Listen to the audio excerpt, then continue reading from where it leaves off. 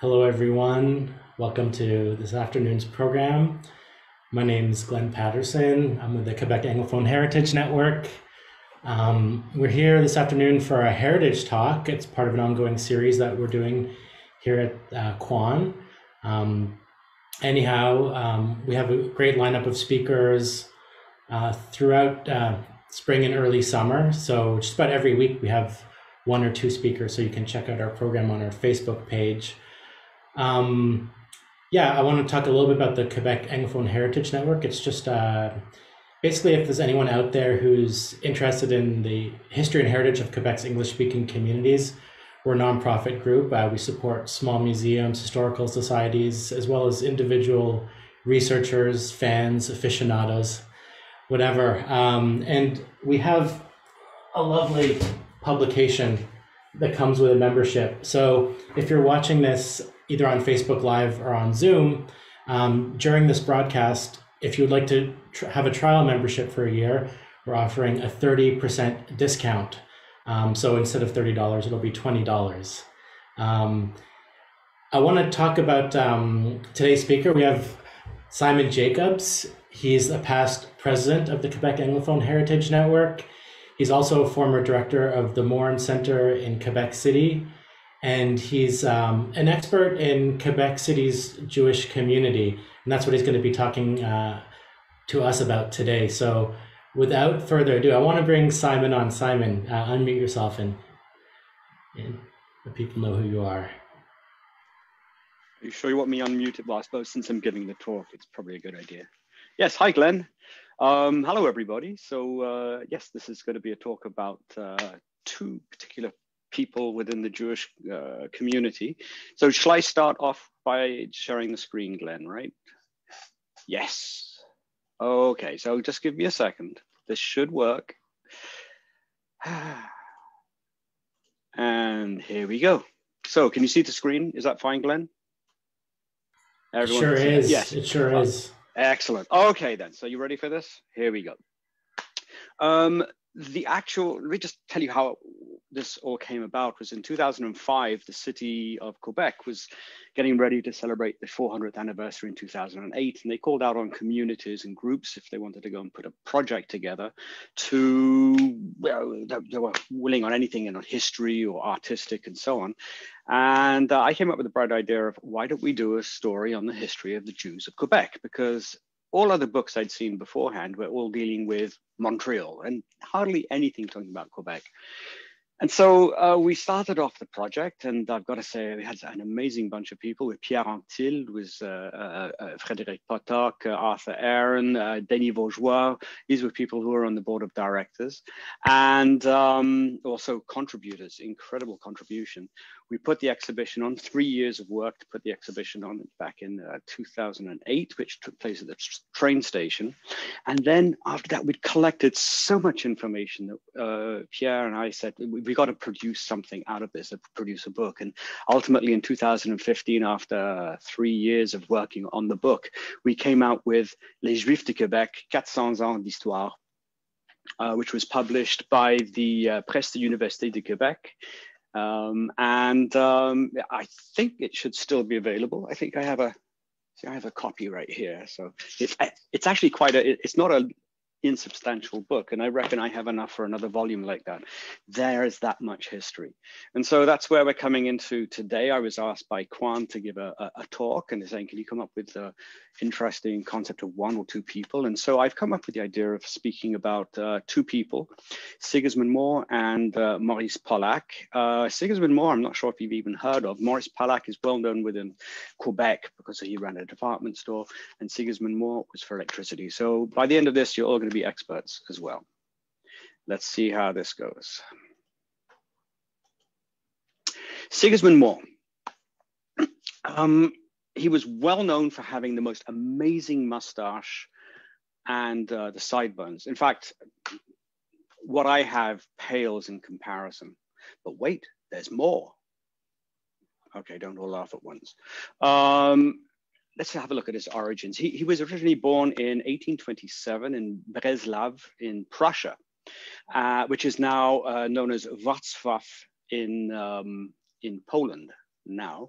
And just for your edification, if I click here, you should see, okay, let me click here then. You should see actually a picture of what, this is pre-First World War, evidently, pre quite a lot of wars. You can see Prussia is in green, you know, Bavaria and so on is in yellow. So this is before Germany was unified. And we can see over here, Břeclav, which is now, as I said, part of Poland. He was born 1827, as I mentioned. He graduated in 1849 at the age of 22 as an electrical engineer. This is the same place, actually the same town that Steinmetz, who went on to really create the AC motor and all the physics behind it. He came from the same place and studied at the same university. He married Bloom Levy, who was a lady from New York. Came from a New York family, and had 5 daughters and 2 sons. By the way, he was actually between 1827, or he left 1849, he went to London. We know he's living in London. We're not sure exactly what date he came to Canada. He's apparently married in Canada.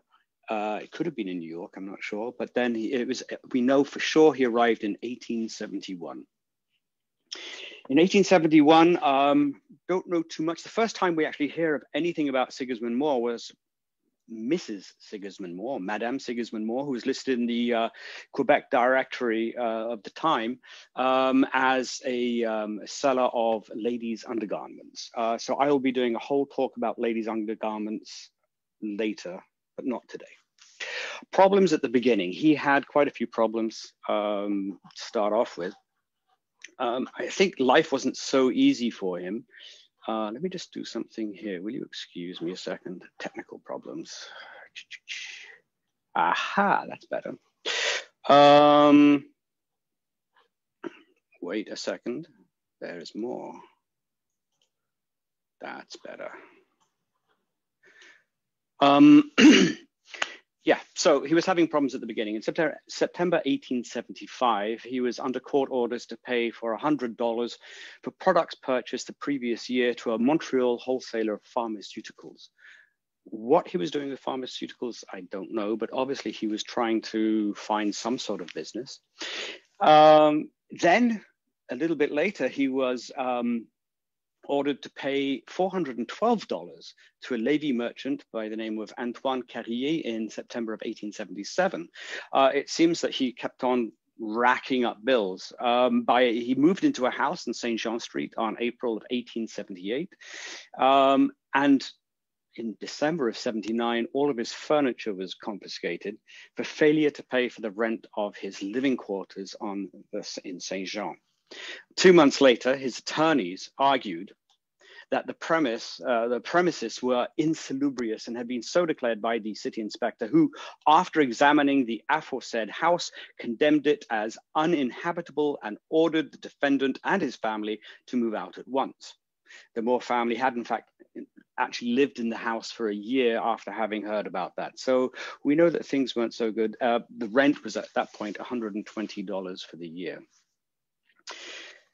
Pretty interesting. So we know things weren't going so well for him. So let's see what happened. He really started coming to his own when he started his own telegraph company, the City District and Telegraph Company of 1876. So this is also around the same time he's having problems. So I've just discovered that, in fact, he probably was also trying to run a messenger service, a city and district messenger service. And this probably would have been literally physically taking messages from one place to another. He started the District Telegraph Company and was given, awarded that he could have a 7-year contract as long as he didn't disrupt the emergency telegraph lines. Because don't forget, this is just before the telephone is starting to happen out. In fact, talking about the telephone, he demonstrated the demonstration of the telephone in 1877. He's already starting to work. He's looking at what Bell's happening. There was a great big discussion between Bell and, or discussion, there was a competition between Bell and Edison. In fact, the Canadian District Telegraph Company of Montreal got the rights from Bell, from the Montreal Telegraph Company, that used Thomas Alva Edison's telephone invention. And the Montreal-Quebec line was carried out in that year of 1877 as well. So there's big discussions. Mohr dissolved his city district telegraph company in 1878 and was then employed, or was bought out by the Dominion Telegraph Company at Quebec. So he now becomes an employee. One of the things that happened, though, is, and you'll see in the picture that we have, or the drawing that we can have on the right, is a picture of these incredible telegraph poles all over the place. And you got to understand, quite often, if there was competition or the companies wouldn't share the telegraph poles, they actually put up their own telegraph pole.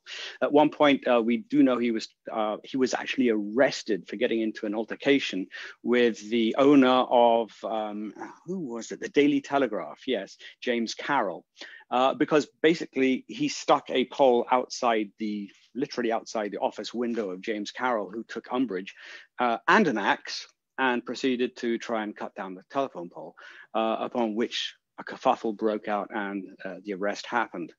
So life was difficult. In fact, we see from Félix Leclerc, he wrote in a song called Les Poteaux, Venice has its gondolas, Miami has its palm trees, France has its monuments, and for us, it's the telephone poles, which is quite true. I got this amazing, I've got to show you this photograph. This is actually from Montreal. I didn't find one for Quebec, but you can see these posts going up and the amount of lines going. But if you want to see for the ultimate picture, that is the one. This is actually taken in New York. And all I can say is thank God for wireless nowadays. Let me just go back to here. I just want to go back a little bit. Yes, one of the things that happened is when he set up the telephone, he had to try and get as many people as he could. He actually set up as a demonstration a telephone between Monsieur Lavigne's shop and the priest's room at the Quebec Seminary to try and get more clients. When he started off, he had 79 clients and ended up with 240 by the time he actually left the company in 1883. So let's just go along. Isn't that incredible? I just love that picture. He was actually in complete competition with Cyril Duquette, who is actually well known in the Quebec story because he actually created the handset that you can see. You can see this is actually a reproduction of the telephone that Mr. Cyril Duquette created. He was a clockmaker, a jeweler, an inventor, and became a politician as well. So yeah, this is the precursor of the large chunky cell phones that we see later on. He didn't have the same type of moustache, so as far as I'm concerned, it doesn't work out as good as Sigismund Mohr, that's for sure. In fact, what happened when Bell took over the job here, or took over the running of the telephone lines, he seemed to be in contradiction because Mohr testified against Duquette that the telephones manufactured by him were installed at Quebec and leased on an annual basis for a price that varied according to distance, but on the lines of the Bell telephone. So Duquette thought he had total rights. Ultimately, it went to court, and we can see in the next slide, just a second, everything is being hidden by controls. The result of it, though, after he lost, he had to give up his telephone. So it says here, gentlemen, I have forwarded today by boat to your address 6 call bells and 6 telephones formerly belonging to Cyril Duquette. And then he goes into explaining where they were actually he had 6 clients. And so this created a lot of hostility between him and Duquette, which would carry on throughout his career, because Duquette went on to become a city councillor and sat on many committees and tried to block Mohr in many ways. Okay, Mohr actually obtained permission to install a telephone cable between Quebec and Lévis on the condition that he find 10 enterprises willing to subscribe for $100 a year, which is quite a lot of money at that time. If you think about it, he actually laid a cable under the St. Lawrence River to get to Lévis. And he reached that objective by 1882 in August, even though he started off in December of 81. So pretty inventive. He found ways of increasing the power of the telephone and had quite a few patents out himself. If you now look at the lovely picture, we can see a picture of, this is Côte de la Fabrique, hasn't changed that much. You've got City Hall is over here. And his place would have been at 32 Rue de la Fabrique.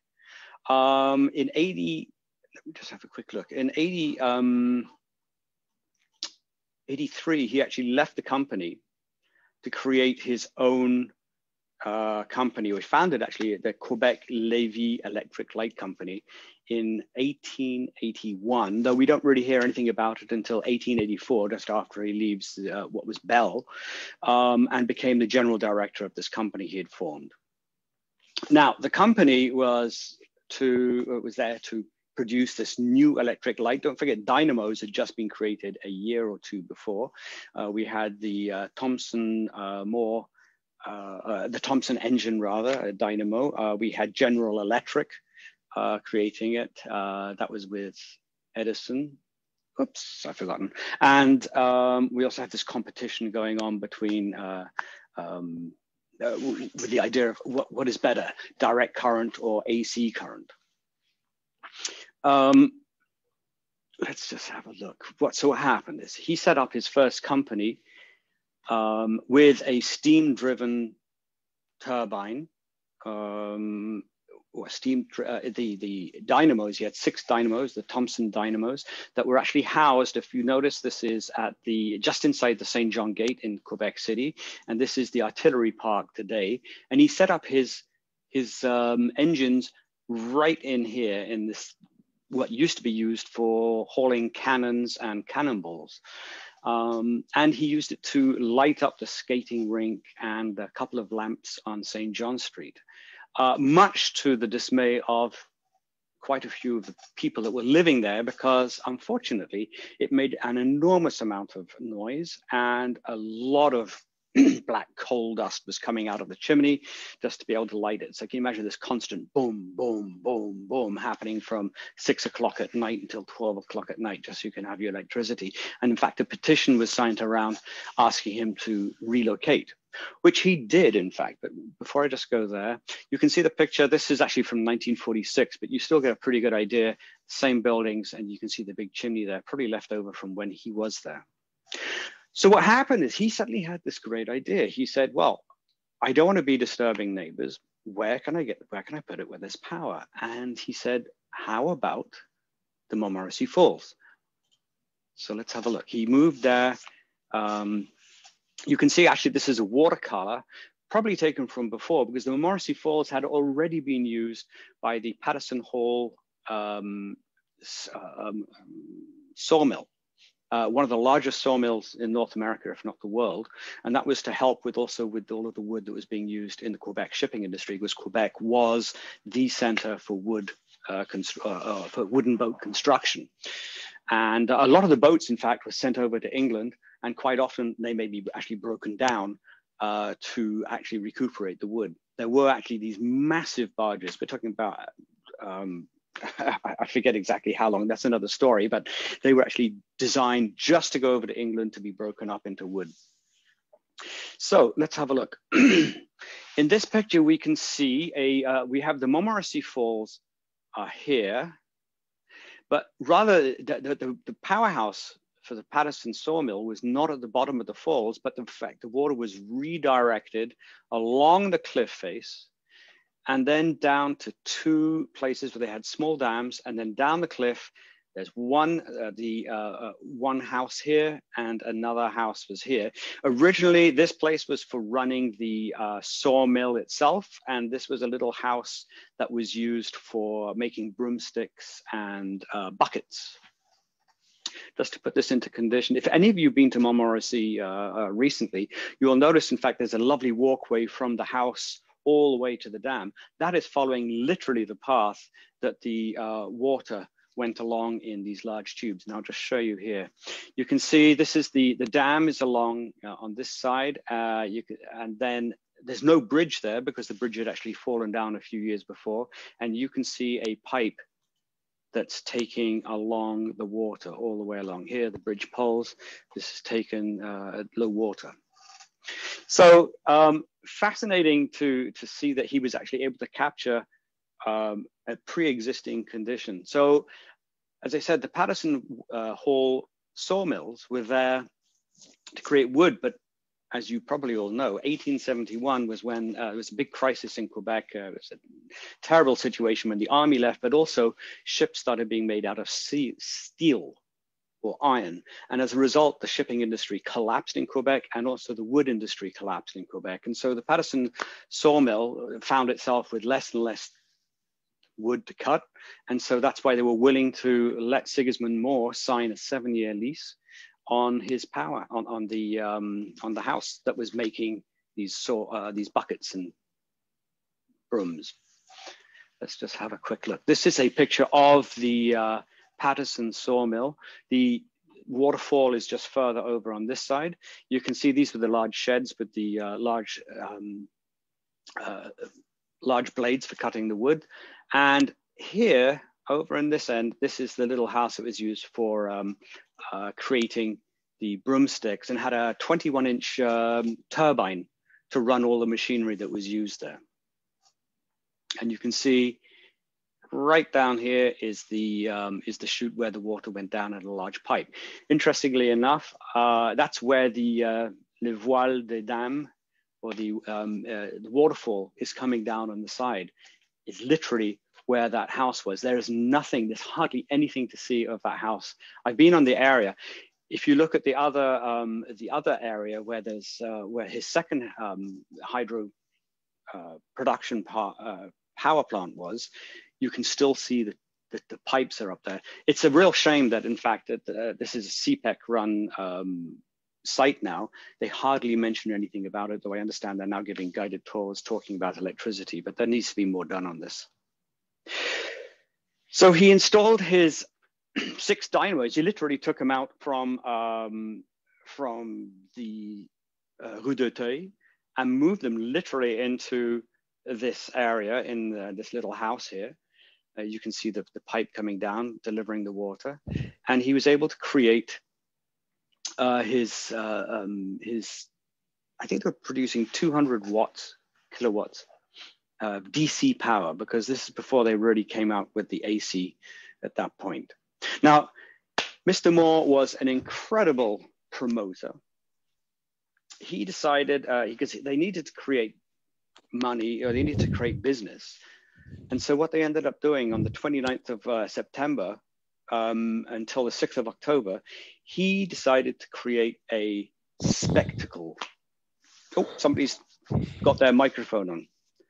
So anyway, he decided to create a spectacle of lighting on the Dufferin Terrace.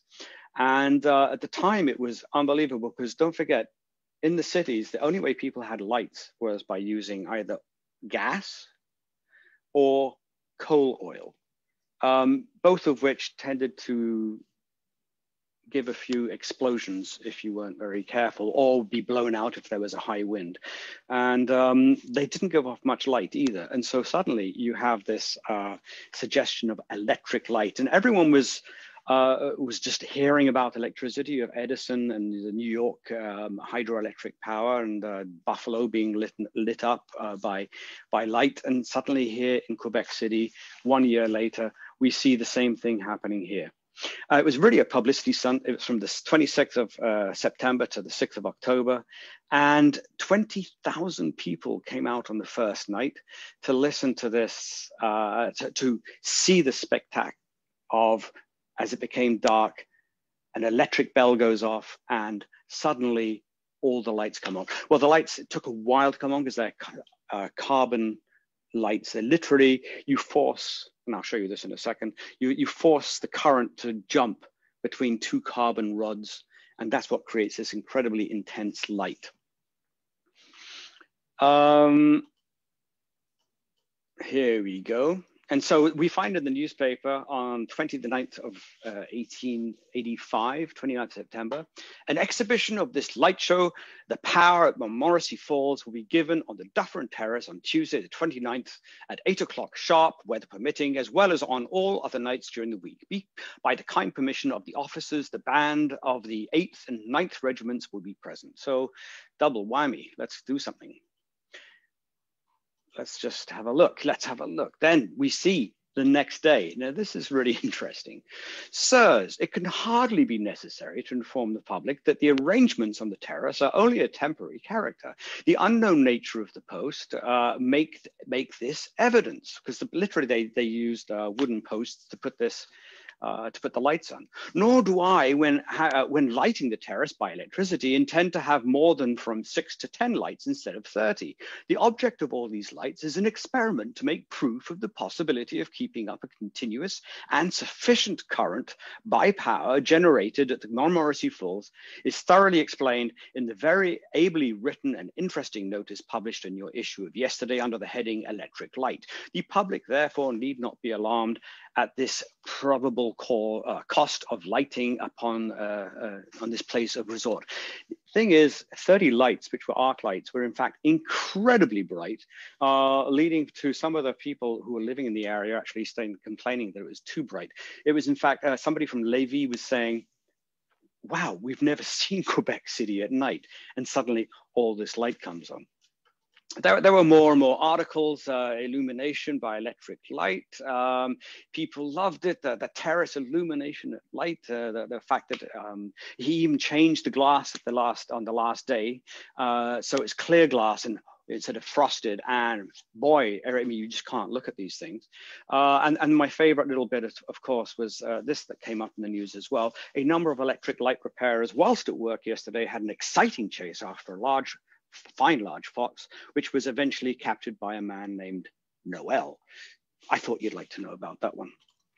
There is also in the Daily Telegraph that happened, we can start seeing people are waking up to the idea, wow, electric light is so much better than what we have in homes and churches. And so this is somebody asking for a church, said, listen, we have 40 sort of gas lights happening in the church. It could just be replaced by one electric light.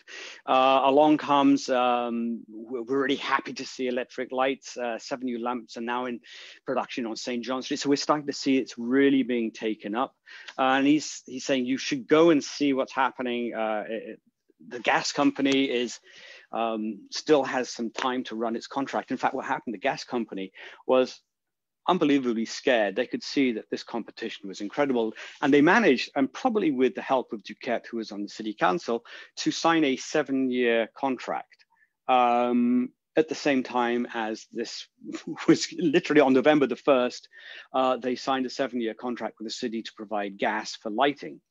And the story goes that they asked for, they started passing a rumor around saying that you can turn the lights on, but you can't turn them off. And so literally Mohr had to do an exhibition during this period and say, watch, we can turn the lights off and turn them off one by one as well. So also other newspapers talking about fluid coming into these lights are run by fluid because they didn't understand what hydroelectricity was. I hope you had a chance to read that. Other things that were happening, they're talking about the cost of electric light. It's reported that they're going to charge $12,000. In fact, it cost $11,000 to set up this exhibition. And it was quite an amazing thing. Let me just put it in perspective. When Edison ran his hydroelectric power, he had a 5-kilometer or 5-mile line.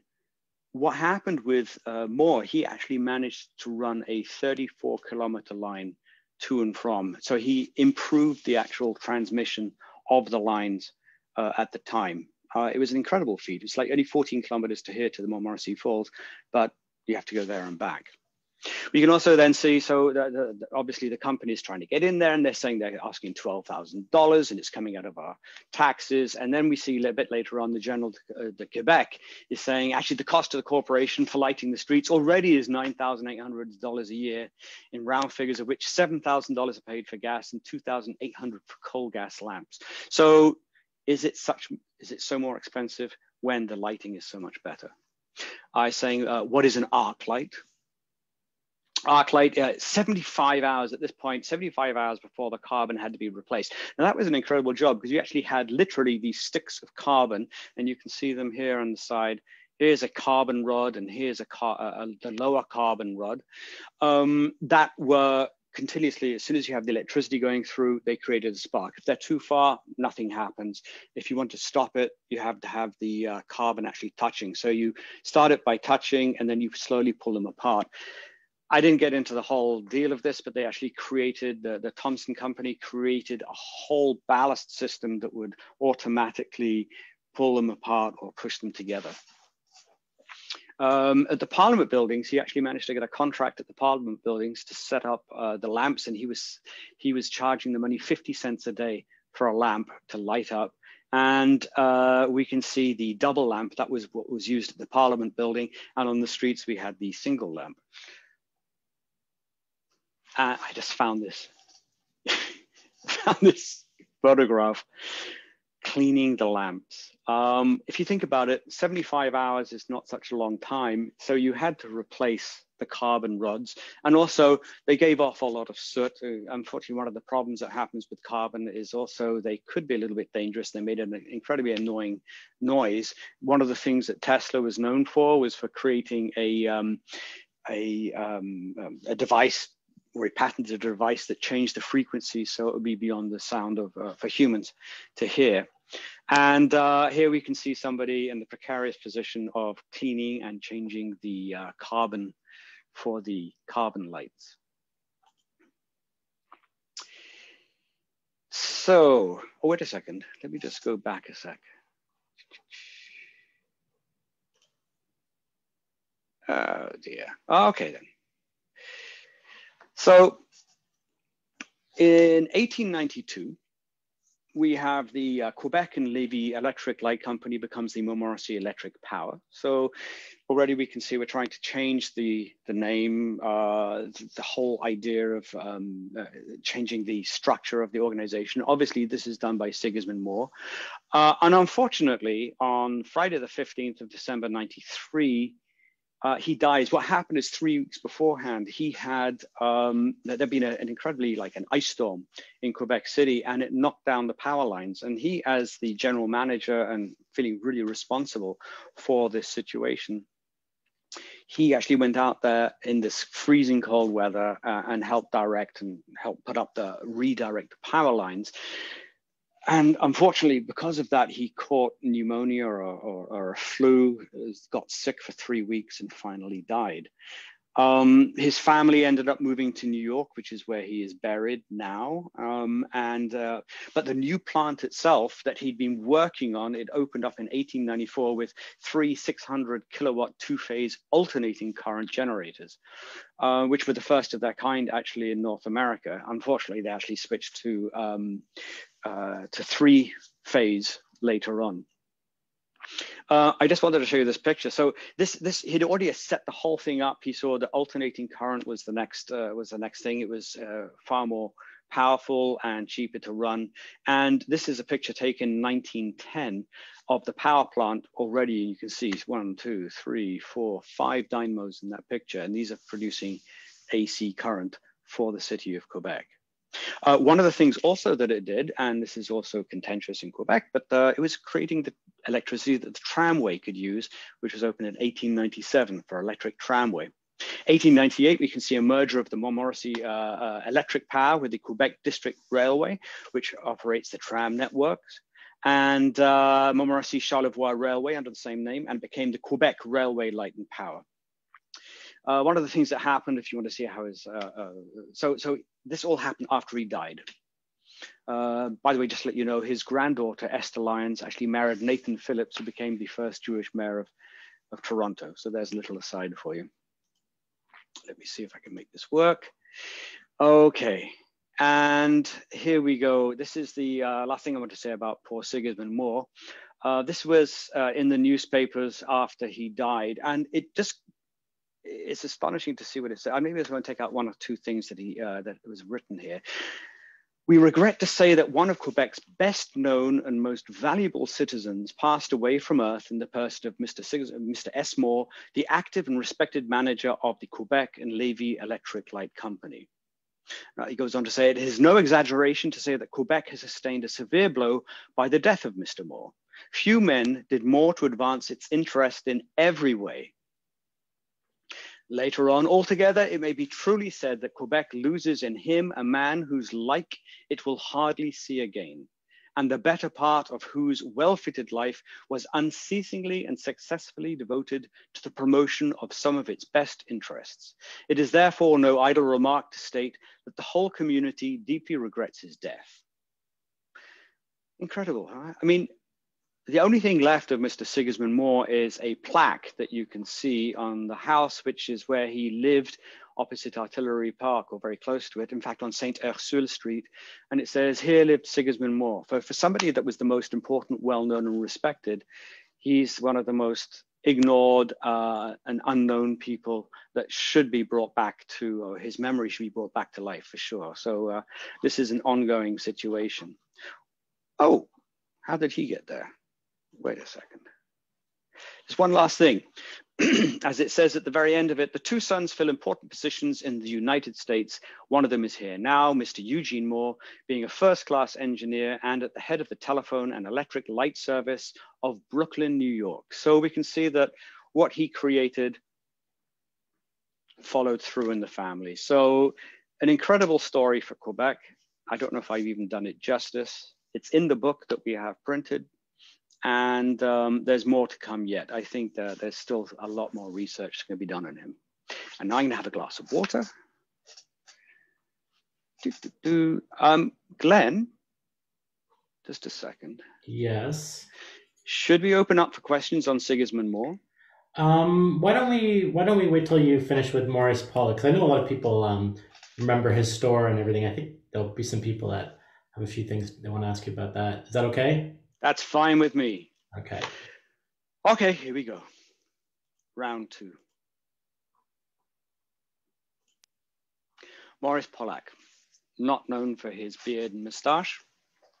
Sorry, I shouldn't have said that. He's a department store owner, entrepreneur, and philanthropist. He was well known in Quebec City for the Pollack store, was a real pillar of the Jewish community here. And let's explore a little bit about his life then. Let's just go here to explore about his life. So his early years, he was born in January 28th in 1885 in Konela, which is a small Ukrainian shtetl. A shtetl is a small Jewish village. If you think of Fiddler on the Roof, that's a shtetl. About 30 kilometers north of Uman. And you can see here is Ukraine, and you got Kiev. So it's between Odessa and Kiev. Uman is right here at the crossing words. And if you've never heard of Uman, you may have heard of Rabbi Nachman, who was the founder of the Breslov Hasidic movement. And that's in fact, Rabbi Nachman died in Uman. So we know that this is a large Jewish population there. In fact, part of the reason it was also a Jewish population because it was this was part of the Pale of Settlement. Let me just show you a little picture of the Pale of Settlement. Here we go. There was a push from the Russian Empire to really reduce the place where the Jews could live. They were kicking them out of Moscow. They were kicking them out of all sorts of St. Petersburg and so on, and reducing the area that they could live in. Again, think of Fiddler on the Roof and you'll have a pretty good idea of this is where people were being told to leave their villages and move and so on. And this is why we also see a large push out of Jews leaving Russia as fast as possible and Eastern Europe to be able to go to the New World, which was accepting immigrants at that point. So again, you can see in this picture and I can't get to it. Here we go. There is the area that he was born in. Austro-Hungary, Romania is here. You've got the Russian Empire. This is all part of the Russian Empire. And you've got Poland, Germany up here. He arrived in 1902. And the only thing that he was able to do at first, as is many immigrants coming from Eastern Europe, was to start working as a peddler. Literally either put a pack on his back or get a horse and cart and travel around the villages. Now you've got to understand also in Quebec, the rural life, not many people had a chance to leave or to travel far. And so having somebody or an itinerant salesperson coming to your town or your village was actually very useful because you didn't have access to as many things. Maybe there wasn't a general store. So this is actually a picture of Mr. Charon. He had the route in Sherbrooke, but they literally shared or set up different routes. They wouldn't be having competition between them. And Mr. Pollack started off in 1902, going door to door, being put up by people, welcomed. And it was actually literally through this hard work that he managed to save up, because he came penniless. He had nothing. So he's helped by the Jewish community.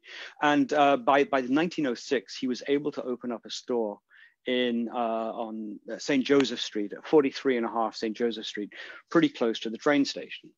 Now, train station was really important because it was also a hub, especially for people that lived in the regions. Quite often the men would be working in the woods during the winter, come by train at springtime, and they would stay in Quebec City for maybe a day or two and literally buy all of their stock that they needed for the year, and then go back to their villages, do the planting for the winter time, for the summer, harvest, and then go back into the woods. And so it would carry on. And they'd arrive in Quebec City with a wad of cash, go all the way down St. Joseph Street, and then come back up again and buying everything that they needed for their wives and their children and so on, dry goods, clothing, and so on.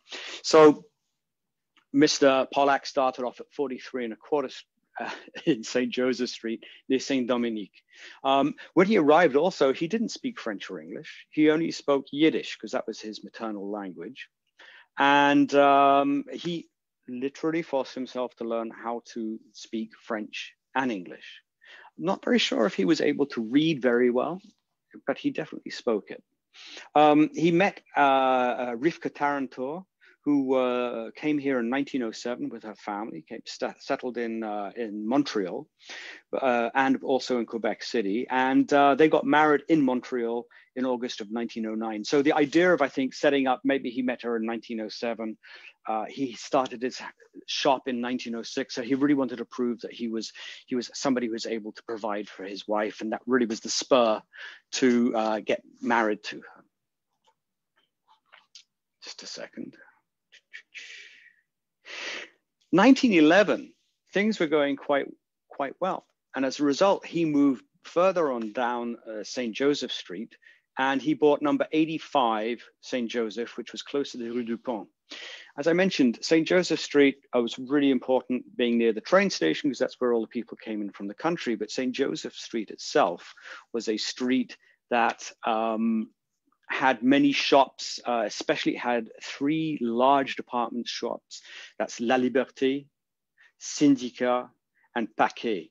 And it was the main shopping area for Quebec from the 1880s up until the 1950s. It was the place to be, not in Upper Town, which was rather crowded, but this was near the train station, near the tramway, which went right past. And so Pollack was eyeing these other people, and we'll see a little bit about that later. So in 1914, his wife began running the women's and children's department, and they had the department for the women and children were up on the top of floor. He was really avant-garde, or he was really trying to work promoting the newest ideas of commercial enterprise, especially at this time of economic growth, especially after the First World War. We're seeing the 1920s, we're seeing a boom situation, and he really wanted to be there offering the best. His mentality, in comparison with many others, was buy the best materials possible in bulk and offer it at the cheapest price. And he was well known, especially also for having the 1 cent days, maybe once a year. He would literally say, buy one article, buy the second article for only 1 cent. And there would be lineups all the way outside of his building just for that. Around this time, 50 other, by 1915, 20, 25, we're seeing 50 other Jewish merchants from Eastern Europe, also in the Lower Town. They were smaller enterprises. I remember speaking with, I think it was the Laxes, and they were selling secondhand clothing and finally got enough money to go and buy brand new clothing and so on. So it was really scraping by. Not everyone had the same sort of vision that Mr. Pollack did, and he put his time into it as well. Back in, I think it was in the late 20s, there was a fire at 75. Oh, wait a second, before I go there, here's this one picture. We can see already he starts expanding by buying buildings either adjacent or close to him. This one was at 95 St. Joseph Street. And you can see he's already, he's offering hair salon, coiffure, massage, shampoo, and you can see all the shoe displays. So he's really, but he's not dealing in dry goods. He's not trying to sell everything. It's mainly the schmutter business, clothing for men, shoes, women, and children. So let's just have a look. So yeah, in the late 20s, the building at number 75 St. Joseph Street actually caught fire and burnt down, which gave him the most incredible opportunity. Whereas we're talking at the just at the beginning of the Great Depression, he literally gutted his buildings and rebuilt to create a brand new department store because he wanted to play with the big boys. And let's just go and see who the big boys were. As I mentioned, we have La Liberté. 1880s when they started opening, and you can see this grand building, the first of the large department stores. It was selling furs and selling clothing, but also had other goods that were being sold. And alongside it, as I mentioned, you have the Syndicat, which is right at the corner of St. Joseph, and I think it's, of course, I forgot the Rue de la Reine. That's the one that goes up to Saint. Oh well, whatever. I'll show you on a map some other time.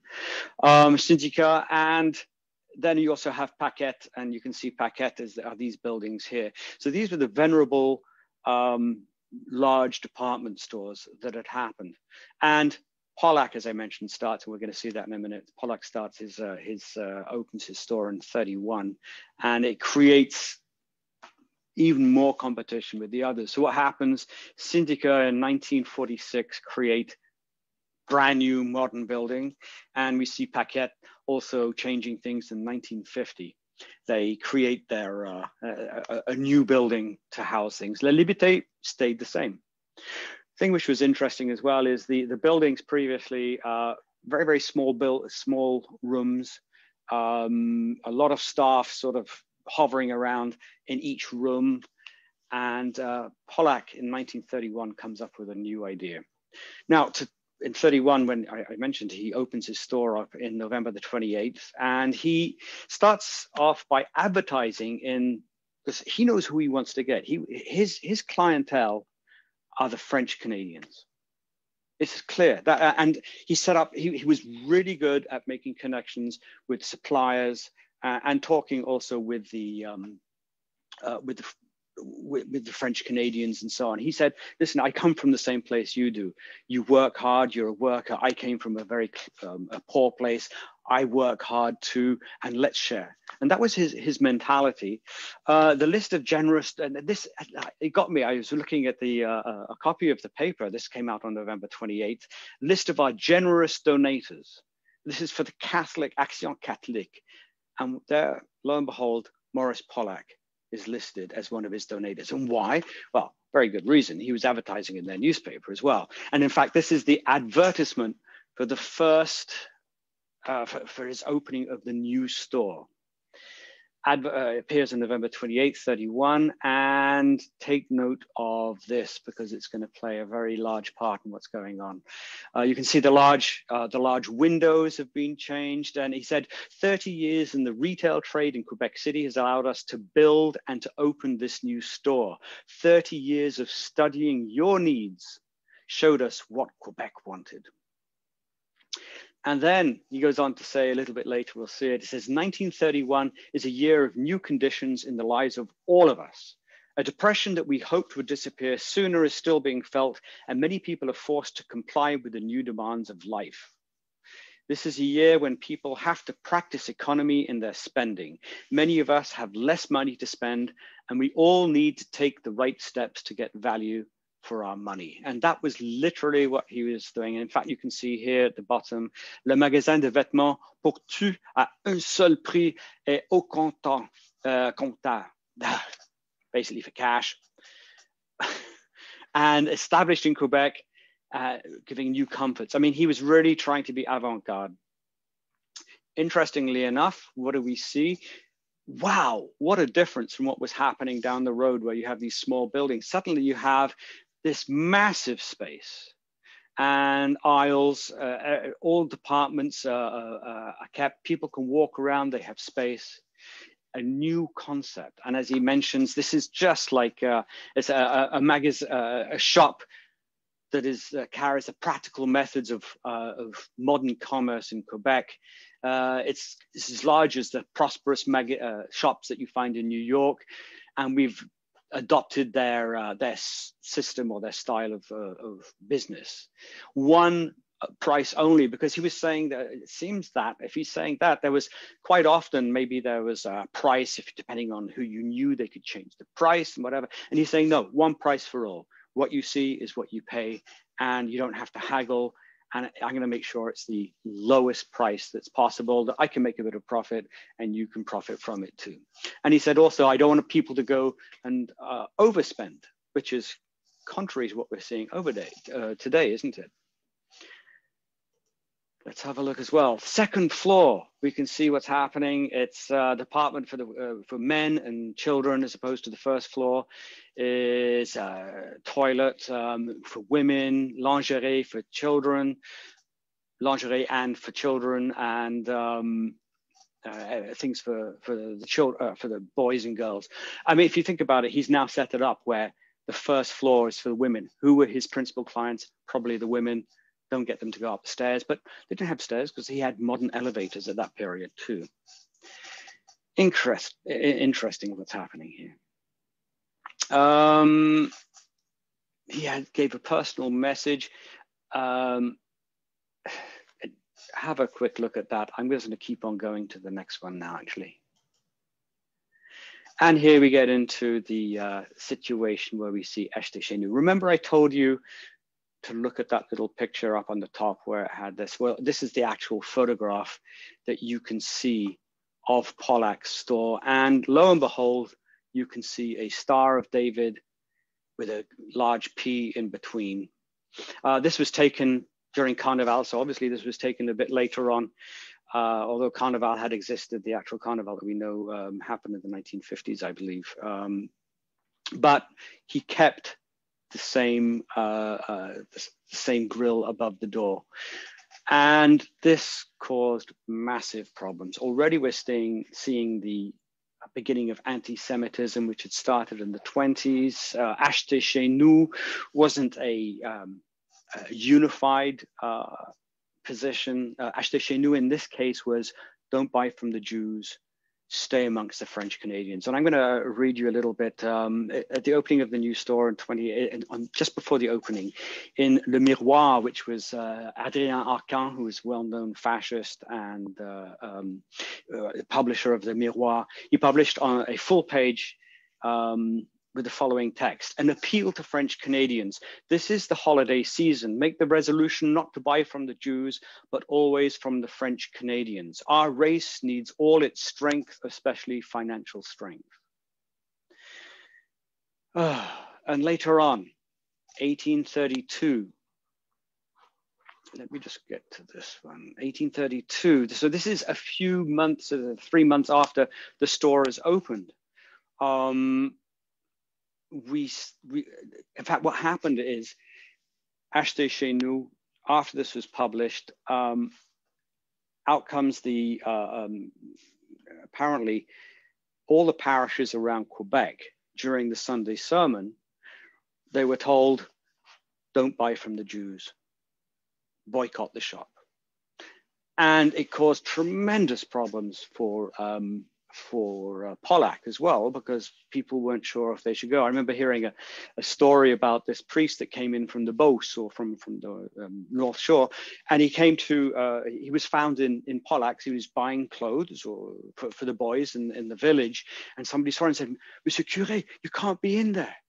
And he said, why not? He goes, well, because we've been told not to go buy from them.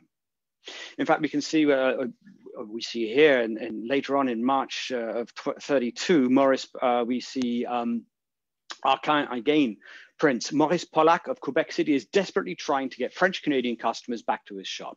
He announces, stirs, struggles, he's raising hell, and it is because Quebecers who have returned in large crowds to French Canadian stores in the capital have realized that they can have as good and even better quality at as good a price as among the Jews. So he's, I mean, the anti-Semitism that was going on at this period was really not good. And there's also another reason, he keeps on going. There's also another reason. It is because the Jew, Pollack, placed above his front door the symbols of Jewry and Freemasonry, symbols which he insolently displays as if he were in a conquered place. And this insult to our race and his beliefs, he did just at the entrance of one of the most venerable churches in Quebec, which was the Church of Saint Roch, which adds to the cynicism of the Jew. Oh my goodness. By the way, just to let you know, fascists or the Nazis were totally against the Freemasons. Well, at that period, to this day, Freemasons are accepting of anybody of any faith. And I think this was very much persecuted, especially by the Nazis as well. And Catholics weren't allowed to join Freemasonry. It doesn't mean that Mr. Pollack was a Freemason, but he was a Jew. The Mirror, again, in the same edition, comes out with L'Action Catholique claims that money, even Jewish money, has no smell. So since Pollack pays us to invite you, go to Pollack in droves, and all the French Canadian merchants have to die. At Catholic Action, we appreciate principles, but we prefer the value of money, even the Jewish currency. So this is, obviously, he's talking against L'Action Catholique for accepting Pollack's money.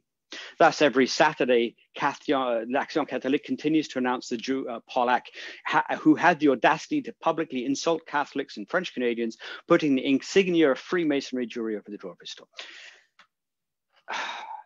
I heard another story from Charles Pollack, who said, apparently his dad said, when they mentioned, or the bishop mentioned to him, you know, why do you get rid of the symbol above your door? And he looks up and he goes, I didn't know there was a Star of David, but now you mention it, there is, and to heck with it. I'm going to keep it. And as you can see, he did. But it gave to pretty tough times as well. Let me just go on to the next one. If you think that wasn't anti-Semitic, the article, I don't know if you can read that, but the article, actually, I don't even know if I want to read it. It was so against it. Ultimately, Pollack becomes the sacrificial ghost as far as Le Patriote is concerned. They really hone in because he is the leader of the Jewish community. He's the one that's changing, creating competition for the other merchants that are around. And he calls it the sly beast of Quebec. And I'm not going to read that because it just actually makes me a little bit sick. But it's full of typical anti-Semitic, really nasty stuff happening in there. Catholic Action, or L'Action Catholique, says on December the 30th of 1933, they didn't go against it, but they tried to take this kind of middle position, and they come out with this. And see if you can follow me on this. So obviously, this is a translation because it was written in French. Anti-Semitism is no more lovable than pro-Semitism. If one leads to hatred, the other leads directly to national decay. So if you're pro-Jewish, it's going to lead to national decay. Attacking a Jew because he is Jewish is the last of the stupidities, but, well, the least stupid, but there is a twin stupidity to the latter. It is that not defending yourself under the pretext that by doing so one attacks a Jew. Are you following this? We should not do injustice to Jews any more than to others, but we always have the duty to defend what belongs to us. Between being an idiot and a between being an idiot and a persecutor, there is room for common sense. This common sense, for example, means that we refuse to let ourselves be driven out of our homes. So in a way, it's kind of wiggling around the idea, and don't forget, we have the acheter chez nous happening. Ultimately, this did come to some sort of agreement later on, because they were able to, I think the boycott lasted 9 months, and I'll get to that a little bit later. But there was another reason, actually, that the Action Catholique was also getting a little bit testy, and that's because of the synagogue. Let's have a look. This is the synagogue. This was done in the 1940s. I think this was around 43 or 44 when the first part of the synagogue was created, and it was definitely a push to create a new synagogue up in Montcalm, which was terrible as far as the Catholics were concerned, because Montcalm was like sacred territory. Let me just go back a little bit about the synagogue. The synagogue originally used by the people around the late 1900s up until literally 1950. There was a synagogue on St. Marguerite Street, just off from St. Joseph, not far from the train station. And that synagogue had a balcony around the top. So the men were at the bottom, the women were around the top, a typical sort of Eastern European type setting, separate men and women from each other. And the men, as I said, 50 merchants in the area, and they would actually go and they would say their prayers in the morning.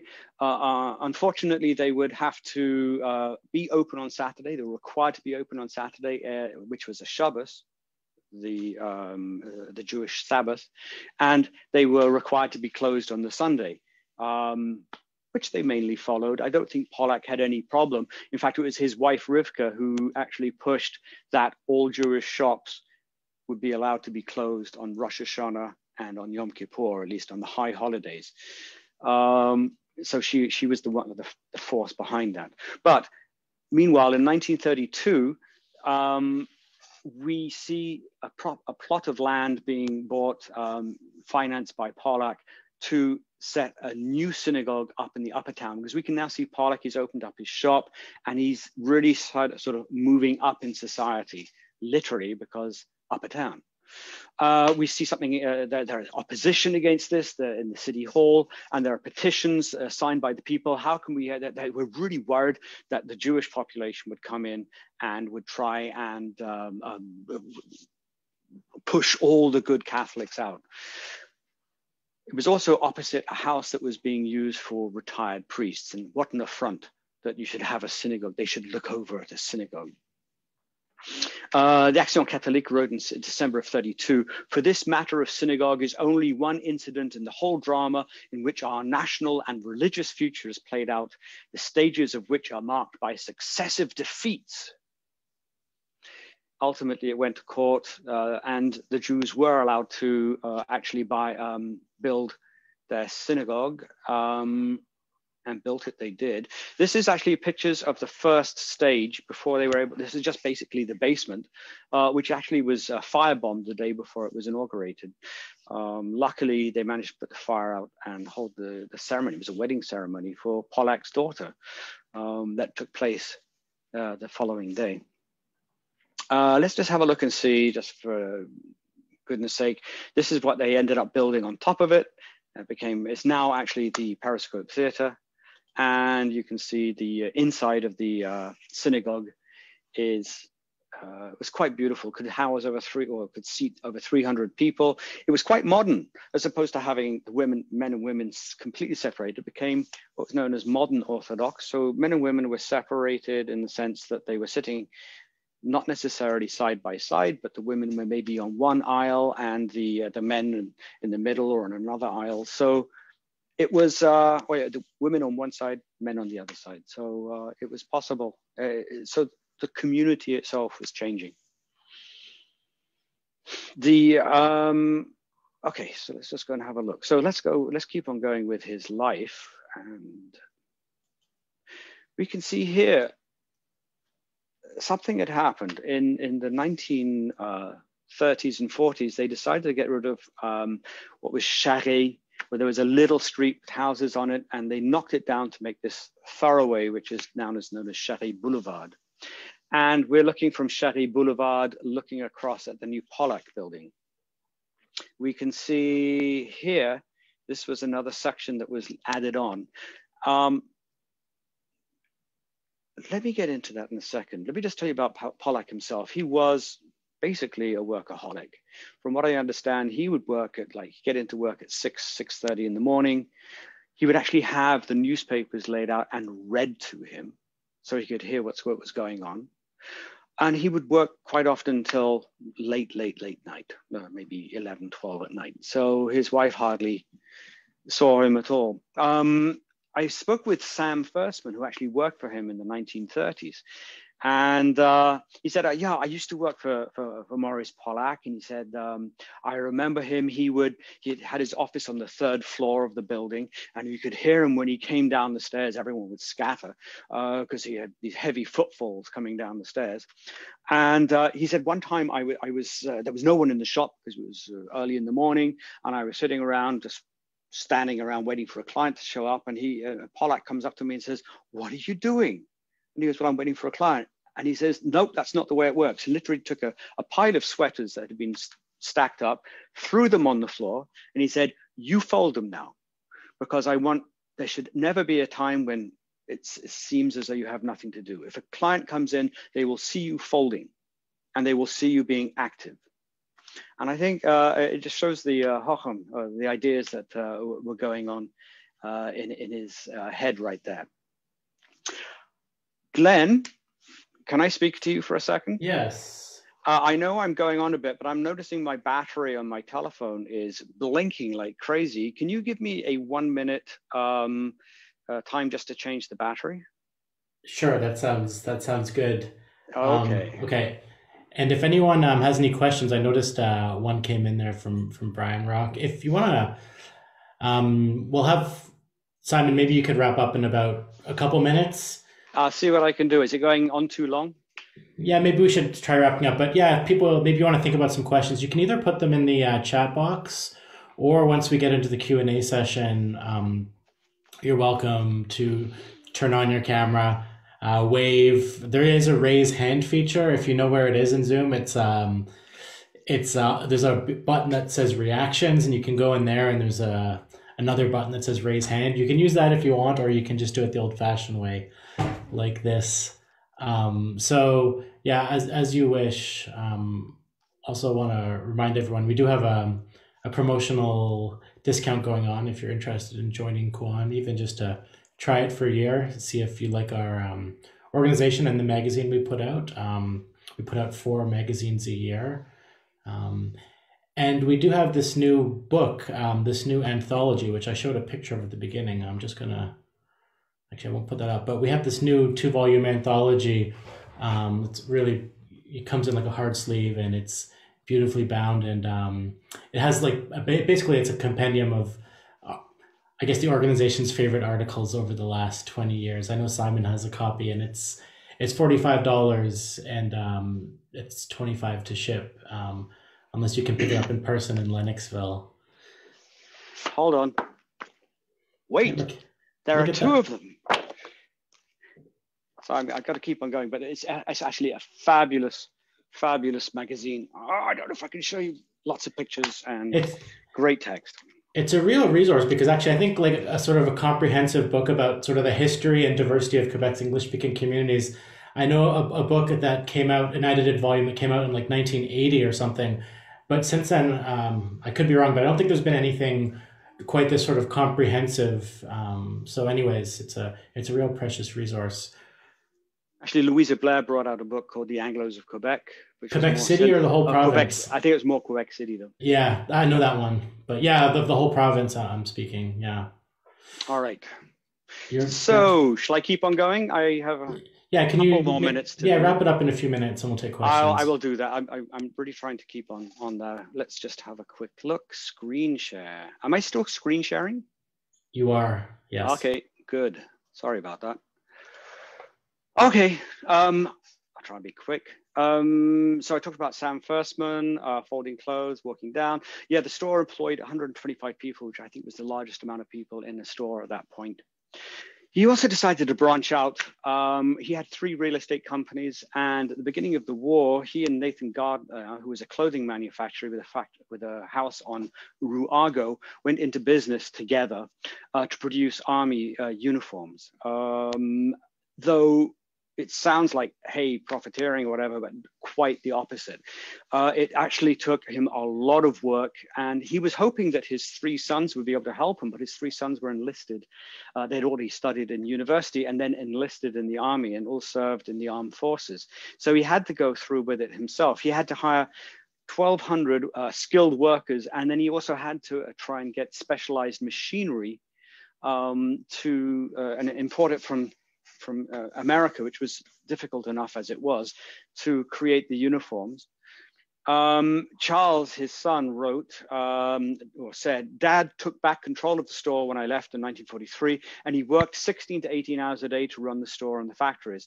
The point that I'm making is not that he was successful. I admire the guts that he took to undertake a task with which he was unfamiliar and which could possibly result in killing both him and the business. It didn't in the end, but because of actually having to create so many uniforms and all these people that were hired, as you can see in the picture here, this building was added onto his store to actually create the production of the clothing. Which later on goes to become the brand new Pollack store. So right after the war, early 1950s, we can see the Pollack store, which incorporates also this this brand new the buildings that have been created for creating military clothes. It was a 5-story building designed by architects Milton Eliassoff and Saul Berkowitz. Now, Eliassoff actually went on to design the synagogue here in Quebec. Very modern, large scale show windows, and this was incredible. He put Steinberg's, which in itself, Steinberg, you've heard of Steinberg's grocery shop. That was a revolution. The idea of having a large scale grocery shop. Before it was just little grocery shops, and suddenly you have this large scale, which was Steinberg's, and he knew Steinberg and brought his shop into the basement of Pollack's. Absolutely avant-garde at the time. Multifunctional building, had also office space for rent. And ultimately, because of the Second World War, when people started coming back, we start seeing also, unfortunately, the decline of St. Joseph Street, because people didn't have people now had cars. We start seeing the economy exploding. And it was difficult to get around, actually, in old Quebec. There was nowhere to put your car. So how could people go shopping? And so he actually created one of the first multi-story car parks. Apparently, it was reported as a miserable place because it was always cold and damp. But nevertheless, it was on the other side of Charest, and it still exists today with a circular ramp that goes up. I think it was the first of its kind in North America, at least in Canada. Yep, you can see this is a picture, the real picture of the Pollack store. It still exists, but it's no longer Pollack. It's the Cartier, I think it's called. Here we see one of the things that people know about Pollack's still is the house on the corner of Grande Allée, very close to Cartier Street. upon which there is a plaque which says, "Here lived Maurice Pollack, and founder of the Pollack company." He also went on to create a foundation, but this was a picture taken in 1944 on June the 11th at the time of his daughter's wedding. Actually, it's quite sad. Here we can see a picture. There is his daughter, Florence. There's Sam Pedvis, the bride's parents, and we can see Rivka and Maurice Pollack. Notice the distance between them.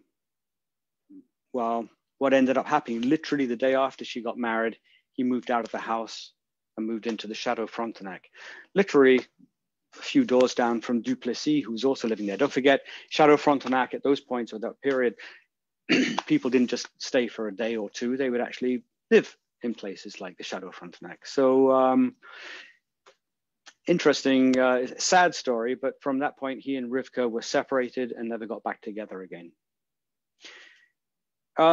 His kids, he had four kids, sorry. You have Dr. Sam Pollack, became an obstetrician, gynecologist. Charles Pollack became a business executive and helped run the business here, but also went on to go into the United States. He kind of fell out with his father in 1947, probably because of the split between him and his mother. Between his mother and his father. Izzy Pollack was and here is Izzy, was a lawyer and also a merchant. He also helped run the business partly. And he actually, people don't know this, but he was actually the head of communications for Expo 67. He was the one that got the whole thing off the ground and marketing of that. And finally, Dr. Pedvis, who married their daughter Florence, was a pediatrician and a pediatric allergist at Montreal Jewish General Hospital. I met them, lovely people. Let's have a quick look very close to the end. One of the things that he did was he was very philanthropic. In 1955, he created a foundation, and he basically said, "I told myself that I did not want to wait until after my death to do an action that has many merits, and it is mainly because of this that I did not want to evade the opportunity to do good in my own lifetime." Even before he started his foundation, he already given $25,000 to University Laval for the creation of the pavilion Maurice Pollack at University Laval. And he gave that in 1948. We already see he's already organizing that in 1948 to give money to them. And according to his son, he was literally taking all the profits that he made from the manufacture of uniforms for the Second World War, went into the foundation to do good deeds. And those deeds were very many. In 56, he received an honorary doctorate in commercial sciences from the rector of Laval University. So we can see that suddenly things have been turned upside down in a funny sort of way from the 1930s, where he was vilified, or where he was put down by the Catholic Church. We now see it's turned around and he's supporting he's being supported. 1955, he sets up a foundation, as I mentioned. He gives money to Jeffrey Hale. A lot of the money was also supposed to go to the OSQ, the Quebec Symphony Orchestra. He loved that. Also, he gave money to the OSM. You may have heard of Pollack Hall at McGill University, named after him. He expanded the law school building at McGill, and also he gave the Pollack Hall at the Quebec High School. The foundation is continued to this day. He's given money to many hospitals in Montreal and also in Israel and so on. So he died in 1968 in December the 16th, age of 77. So I'm trying to see what that says there. Anyway, so there you go. I tried to rush it off to the end. So I hope you've enjoyed it. It's the end of the presentation, and now it's time for questions. So I'm going to stop sharing this. Thank you so much, Simon. That was wonderful. What a great overview. I'm sure we have lots of questions. Some people have typed, and I thought I'd just abuse my privilege here and maybe ask the first question. I'm wondering if you could tell us, especially with Sigismund Mohr, What was the Jewish community that he maybe moved into when he arrived in Quebec City? I've heard the Jewish community, at least in Montreal, described as a kind of third solitude. Would you talk just a little bit about the Jewish community in Quebec City, maybe especially in Sigismund's Mohr, his when he arrived? And I know, for example, the Montreal Jewish community initially was more of a Portuguese, Spanish Jew, Sephardic, I guess you would say, and then it seemed like both of them were Ashkenazi Jews. Did they integrate into an existing Jewish community in Quebec City when each of them arrived? Okay. I could leave that for another talk, quite honestly. I'll see if I can be brief. First Jews came in with the British Army, 1879, 59, sorry. Mainly we're seeing Jewish merchants, Hart, Jacobs, there was Samuel Jacobs and so on, who are coming in, also Eastern Europe, not necessarily Sephardi, but then we see also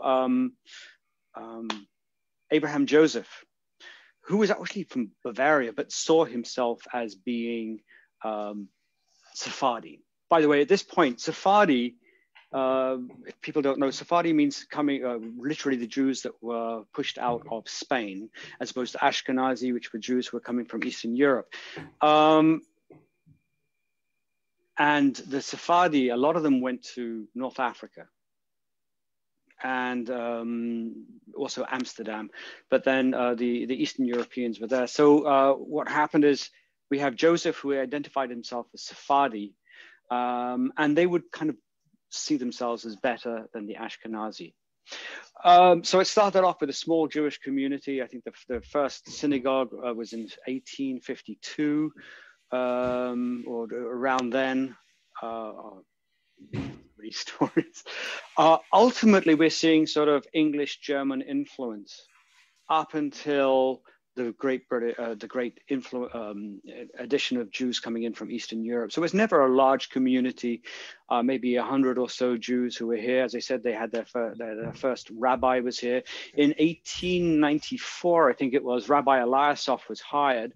Just to show you the divisions that were happening there, it was kind of funny. There was an advert which was put out in a newspaper in the States saying, we're looking for a rabbi here in Quebec. Has to be able to be a shochet, means a ritual slaughterer, be able to give circumcisions and so on, but no Litvaks need apply. Litvaks are people from Lithuania. It just shows you there was racism in a sense inside that. And there was one particular rabbi who wrote back, Rabbi Eliasov, who wrote back and said, only a Litvak could do all the things that you're actually asking for, and actually got the job and stayed there for 30 years here in Quebec City. Am I answering the question? I tell you, it's a tough one to answer because I think I was wondering about this idea of a third solitude. Would you say that description? I've heard it used for the Montreal Jewish community. Do you think it applied in Quebec City as well? Well, to begin with. You see, as I said, we have the English community, the Jews that were here. Their synagogue was on Rue des Jardins. And literally, I mean, they had there was a private cemetery, which was a Jewish cemetery, and literally they gave the key to the head of the Eastern European and said, "Here, this is now yours," because there was literally like a night and day split between the two. It wasn't like they kept the more English community died out. And then you see the Jewish community being sort of this Eastern European, I think at its heyday, maybe 750 people, up to 1,000 people that were living in and around Quebec City. And then we see it dying down in the 1960s, 1970s. Originally, when you look at that, you can say, hey, it's because there was separation and the nationalist movement. But I spoke with a lot of families when I was doing the research, and they were saying, oh no, we love Quebec, and we didn't find it was very anti-Semitic when we were growing up.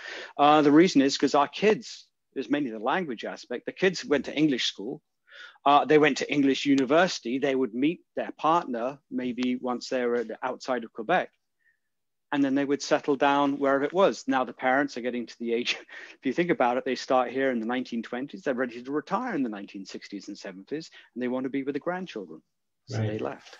I think Brian Rock, I see you there, and you had originally typed a question. Do you want to just ask Simon? Hi, Brian. Oh, hi, Simon. Fascinating presentation.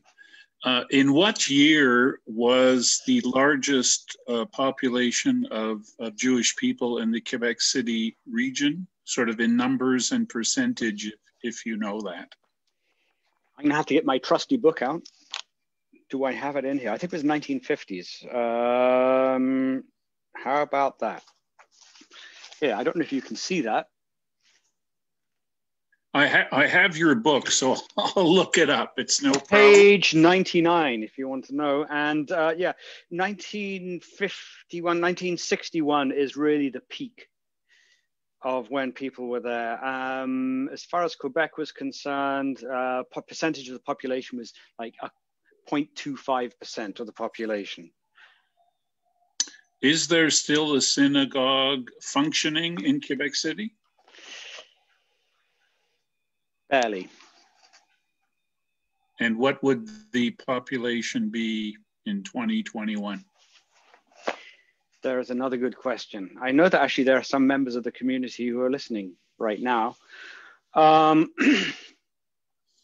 a very good question again, because it comes down to a question of what is, who is Jewish? Because originally being Jewish was you have a Jewish wife, a Jewish husband, they have Jewish kids and so on. And suddenly you find mixed marriages happening, and what is, ultimately, for as far as we're concerned, everyone is welcome. So we have quite a few people actually come to the synagogue who aren't even Jewish, who they're not necessarily members, but they're associating themselves with the Jewish community. That's why it's a very difficult question to reply to. How many Jews? Maybe 100, 150 people of Jewish origin here, or who see themselves as culturally Jewish, but not necessarily religious. Thanks so much. Pleasure. All right. Great seeing you again. Yeah, it's lovely seeing you too, Brian. We have another question in the comments here from Apishek. He's a new member. He said, "Thank you for the inspiring talk. Is Sigismund Mohr connected to the development and spread of electricity in Montreal?" He actually, not quite. I wouldn't, although there may have been some connections, because he was also working with the Royal Canadian Electrical Company, which is where he actually, they had the monopoly in a way of the power system or the power dynamos, and they were the ones that sold it to Sigismund Mohr. So I don't think he necessarily had it on to Montreal. They had their own system, but obviously he was working in concert with them, because he was always on the cusp of the newest releases, and I'm sure they exchanged a lot of information between them. All right, so that's the questions I see in the comments. Now, if anyone here on Zoom has any questions, turn on your camera, turn on your microphone, and let us know what's on your mind. I know I saw Anthony Cote turn on his camera. I'm not sure if he has a question or not. No, I didn't have a question, but I just wanted to say it was really fascinating as well to hear all of this history, because you know, you don't think of, I hate to say it, but Quebec, I never really saw it as being that diverse in terms of the people that are there. I'm learning more and more about the, you know, the British and the Irish and everything, but you don't often think of the Jewish influence or, you know, presence in Quebec City. So it was fascinating to hear. Well, that's why I did the actual exhibition also, because it's just forgotten. Like Sigismund Mohr, you see what was written in the newspaper. This is the most important person, so on. Totally forgotten. Why? And that's another thing that we have to ask ourselves. I let you answer it. Great. Thank you, Anthony. That's lovely feedback. Thanks, Anthony. Catherine Dallaire says, "Simon, tu es le meilleur." You all know that? And she's the best too. And Jane Jensen says she remembers shopping at Pollack's with her aunt. So as well, I think there's been a lot of memories of Pollack store. And also just what a beautiful building in that kind of, I don't know my architectural styles, but it reminds me of like the Snowden Theater of that era, you know, and just stunning really, especially by today's standards. I just love that stuff. I see Sandra nodding. Sandra, what do you have to say? The style is Art Deco. which Montreal has tons of. Most of them are still surviving, but Quebec City is very little. What is the situation with where Pollack's store is what's there now, Simon? The store is still there, but I think it's called the Quartier, and you wouldn't know that Pollack's ever existed there. Mm-hmm. It's just that there's work that needs to be done. I would love actually to do another project at some point. I don't have time for it. Would be actually to put signposts of the history with photographs, not just of the Jewish history, but certainly the Jewish history, all the way down Saint Joseph Street. It would be a great little thing to go. I think Sandra, you have something else? Yeah, something to say. I'm surprised Brian hasn't said this yet as well. It's like the exclusion again of certain elements of the history of Quebec, which aren't, maybe not, they're not totally erased, but they're certainly not emphasized, and that's the whole non-Francophone population. Going back and back, and all the different communities as well. There's very little acknowledgement in the public way. I totally agree. I think we see this in the new history books. I've been involved with Brian as well, and you, Sandra, in talking about the problem with how history is taught and its narrowness, its non-inclusiveness of other things. There's so much contribution that has been made, and it's always presented in a them and us. And we saw that in some of the excerpts. I was saying, us, the French Canadian nation, you, the Jew. I mean, come on, we all live here. We all contribute to the same place. And that is so stuck in the mentality, and we can see where it comes from. Mm-hmm. Yeah, Simon, I'd like to correct you. How history is not taught, and that is the problem. Yes, okay. Point taken. Mm-hmm. I saw Heather turn her mic on. Heather, welcome back. Thank you. I'm here. Actually, I've been here a long time. Simon, it's been fascinating. So I missed a little bit at the beginning, but it's been a really excellent talk. When I just reminded me when I was a child, we grew up next to the Sir Adam Beck hydro power station in the Niagara region, and we often heard about the greatness of Sir Adam Beck, and it made me wonder if people really knew who Mr. Mohr was and the contributions that he gave, if school children in Quebec City know that history. Well, the worst part about it is CPAC. I mean, it's a provincial park, and there's nothing there. Mm-hmm. And the worst part, would you give me a second? Can I just get something? Hold on. Simon's he's got loads of props. Yeah. Oh boy, yeah, I forgot to bring this. Here we go.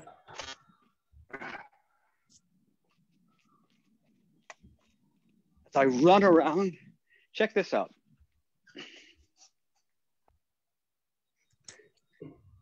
Can you see what these are?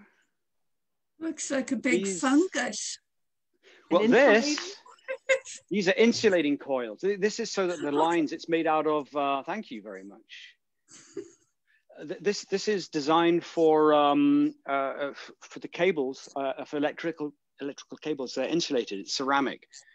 And same thing with this, this would have sat on a pole and then the line would have run above it. Guess where I got these from? They're on site. I didn't find the photographs that I'd taken. These things are on site, literally at the CPAC. And if you take, there's still the vestiges of the Serpentine Road, and then you can get up to, I'd never seen this before. You actually still have the downshoot on the second power station, just growing amongst the weeds. It's phenomenal, and it's not being used, and it's not being promoted. I mean, this is part of Quebec history. It's not because it's done by Sigismund Mohr, but this is part of the history, that they're trying to create a new tram line here in Quebec, and this is totally related to it. They could profit from this so much. I want to just say we had a nice comment from Marie Cote. She said, I agree about the unknown Mohr. She said she learned a lot about him thanks to your book, and now loves teaching his story and talking about him on her tours. So that's right. I know Marie. Hi, Marie. All right. Do we have any other questions? Let me take the spot. Let me just take the spotlight off you. Sorry, Simon. Spotlight's on you now. I now got to change my view so I can see everyone in case anyone's waving there. I think we're okay. Heather, go ahead. I got a request. Hold on a second. Gallery view. Could people turn on their microphones, those that are left? Because I'd love to see you. Or your cameras, I think is what you mean. Yeah, cameras. Oh, lovely. I haven't seen you guys I know nearly everybody there. It's brilliant. Hey, Ed. Oh, my brother's there. Hey, David. Where's my sister? She hasn't come on yet. John Adler. I can just see the top of your dome there. I can tell your sister was here earlier, though, Simon. Oh, she's there. Oh, there you go. Excellent. Julia, hi. Oh, this is brilliant. This is like, for me, this is so exciting. It's, Edna, I can't see you. Sandra, it's lovely seeing you. Mark Gallup, I don't think we've met. Have you met Mark? No, another time. There's my sister Susan. Oh, brilliant. I'm having such a great time. Thank you so much. And I know it's a beautiful day outside, so I suggest we all go outside and have fun with it too. Now, Heather, do you want to try? Now, Heather's my co-host. She was having some connection difficulties earlier. Would you dare do the outro? Yes, let's try it. Well, the exit. All right. All right. Simon, thank you so much for a wonderful presentation. And I heard about 80% of it, so I know the rest was all good too. Oh, don't worry, watch the recording. Thank you, Glenn, for taking care of everything in master control. I really appreciate that. To all the folks out there, thank you very much for joining us. We have our next one on Tuesday, March 23rd at 7 o'clock, right here on Facebook Live. It's with Keith Henderson, and it's called Not as Crazy as You Think, Canada's Fenian Scare and Thomas Darcy McGee. So more Irish to come and Fenian, so it should be a lot of fun. Again, thank you so much, everybody. It's been great to see you, and tune in next time for Heritage Talks Online. Have a great spring afternoon. Bye. Bye, everybody. Thank you so much.